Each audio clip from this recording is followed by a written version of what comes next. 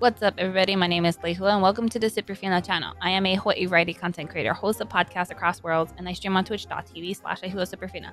Today we are reviewing Tsukimichi, and if you like anime reviews, don't forget to subscribe, ring the bell so you'll be notified on the next upload. And if you'd like to support the channel, we got Patreon. Link to that is below. We are reviewing Tsukimichi episode 7. What happened in this episode was making the Ambrosia potion.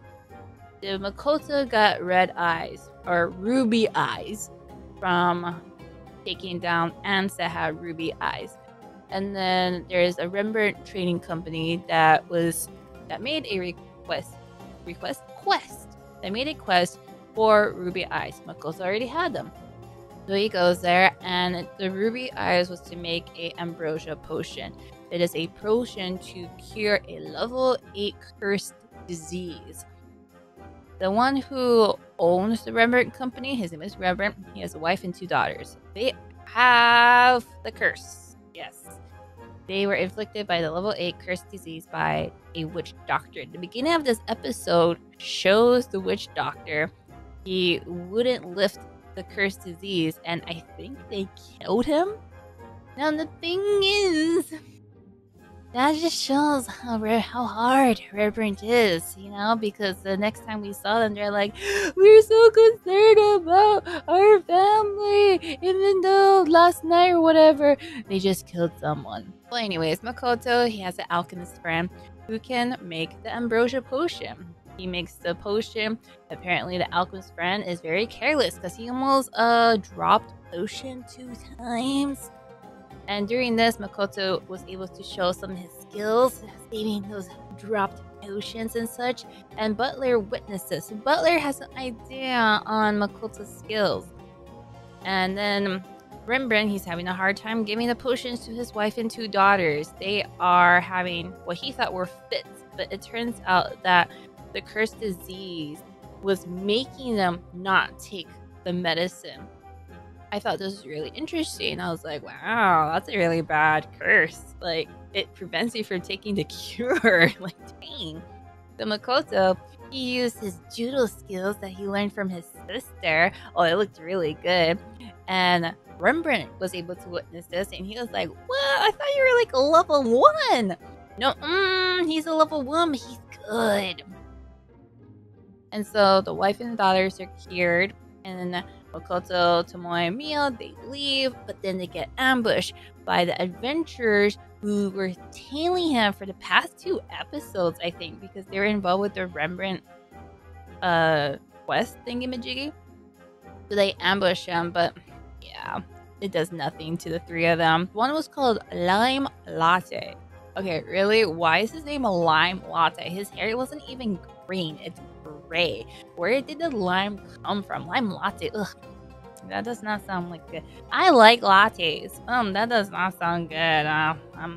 Maybe if it was like key lime pie latte, that maybe actually that sounds good. Anyways, they brought in more adventurers. It was like 20 versus 3. And then Lime Latte's like, hey ladies, join us.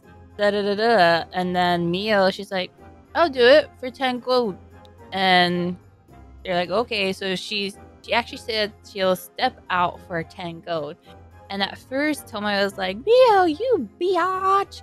And it turns out that Makoto wanted her to step out, so there wouldn't be a repeat of what happened to Setsuya. Yeah, they don't want the whole place to get destroyed because of competition. So it's just Makoto and Tomoe. And Tomoe was just dodging, and Makoto was like, why are you just dodging? And Tomoe's like, well, you know, the signal to fight wasn't said. Makoto's like, what do you mean a signal to fight? And Tomoe's like, well, you know, that thing that lords say. Makoto had to remember what that saying was, and it was like, teach him a lesson or something like that. That was the saying. And Makoto was like embarrassed to say that during a fight. And after that, Tomoe just like, oh, it's on. She was punching people. She was taking their weapons, and then she took someone else's weapon and just used the back of the sword to defeat them. And it was just the first 2 adventures that we saw, Lime Latte and the mage person. So the mage person was trying to leave through transportation magic, but then Makoto with speed just like grabbed his head and slammed it to the ground. Oh my gosh, that looks so good. New special effects and such, just the motion of it. Oh, I felt the pain of getting the face smashed to the ground. And then Tomoe, she went to fight Lime Latte. Then Lime Latte, he said he was the #1 adventurer in Seagate. And you know, Tomoe, she beat him, and Lime Latte is like, please don't kill me. And Tomoe looked into his memories, and turns out that he has people he cares for, he needs to protect. It's kids at an orphanage. And so they're talking to him after everything got settled down. They're like, okay, what's your deal? And it turns out that Lime Latte did put the cursed disease on them, on Rembrandt's family, but he thought it was a sleeping spell. What happened was, at a bar, he said his favorite bar, he was talking to the witch doctor, and they were talking about how adventurers were put out of work because they crossed the Rembrandt trading company, so the Rembrandt put adventurers out of work. That's like, ooh, it's kind of shady. Like, why did you do that? Even if they felt insulted or crossed or whatever, that's horrible. Adventurers' work is their money. That's their job. You can't just put adventurers out of work. How are they going to survive? They got families too. I think they got families.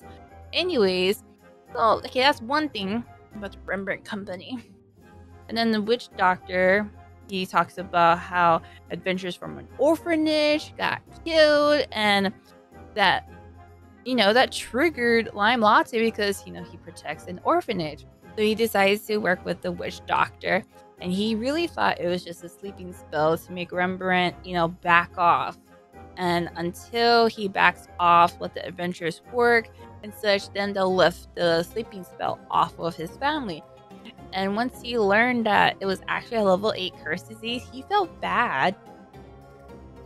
And it just seems like the witch doctor tricked him, but I don't know why the witch doctor needed Lime Latte for this. Like, did he need like ingredients or whatnot? Like, they didn't explain why the witch doctor needed Lime Latte.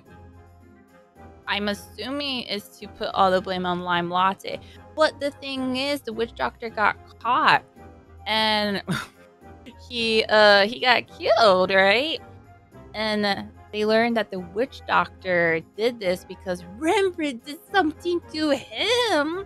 And so that's another thing, #2, kind of weird, shady thing going on with the Rembrandt company. Anyways, after everything was revealed, Lime Latte went to Rembrandt, said sorry, he asked forgiveness, and Rembrandt says, well, your adventuring is limited now. Okay, that's another thing. Third thing, where it's like, okay, how come you can control his adventuring? Like, what kind of power do you have? In my reaction, I was thinking, okay, is it the kind of thing where if you have the money, you have the power? Some shady thing that you see with villains with money in a DC or Marvel universe. Besides that, Lime Latte is like, nope, that's fine. I'm gonna retire from adventuring. And because he's free now, Tomoe takes him in. She asks him to be a spy. So we get a new person in the party, and we have the #1 adventurer from Sige acting as a spy for Tomoe. And Tomoe is super excited. She's like, I have people now.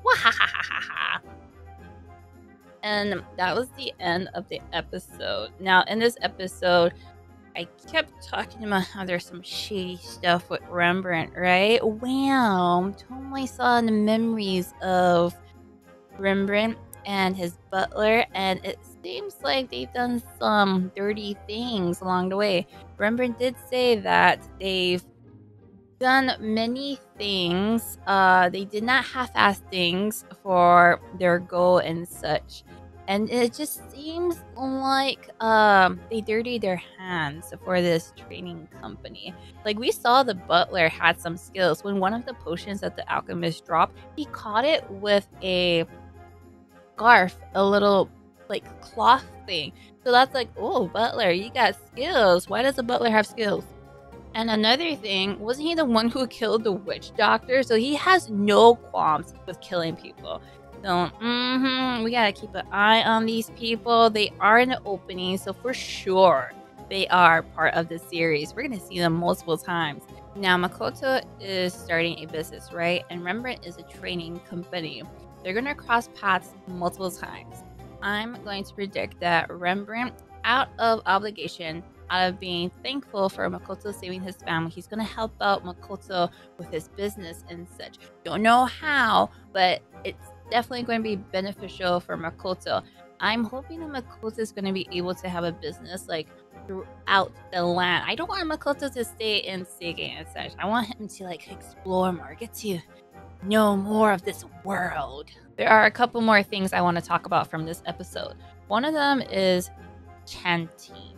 So when the alchemist person was preparing to make the Ambrosia potion to cure the wife and daughters of the level 8 curse disease, Makoto mentioned or commented that the chanting was useless, and first he commented that it was to chant to the gods for help, etc., etc., but he commented that it wasn't efficient, like there was something flawed about it and he had to tweak it to make it more efficient and such. I wish they explored that more to show what he did and why he did it, and why the chanting and making the circle, the bell, whatever's, was not productive or efficient, or you know what I mean. I want to know more about that, and I kind of am suspecting that the chanting is not necessary. I think the chanting is actually a prayer to give to the gods to empower her and such, because aren't gods normally powered by faith, by belief from their subjects and such? I think the chanting is part of that. And the other thing I want to talk about is the Ambrosia potion. The Ambrosia is actually a flower, so they can't get to the flower for some reason, but the ants feed off the nectar of the flower, and most of the Ambrosia essence was in the eyes, I guess. And Makoto said he wants to get the Ambrosia flowers for his company.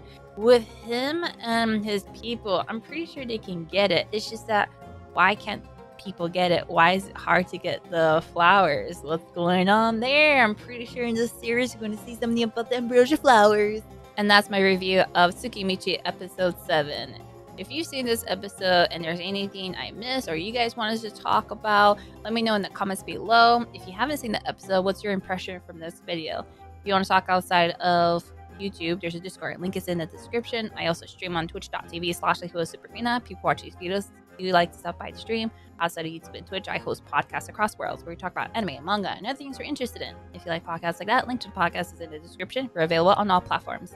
Other than that, my name is Leihua, and this is the Superfina channel reviewing Tsukimichi episode 7. Hope you guys like this video, and I'll see you on the next one. Later! Huge thanks to my Patreons and channel members for making this video possible. If you also want to be part of the Superfina party, you can click over here or become a channel member. Don't forget to subscribe so you don't miss the next video. And I do stream live on Twitch every Tuesdays, Thursdays, and Saturdays. Hope to see you guys there, and I will see you on the next video. Fist bump!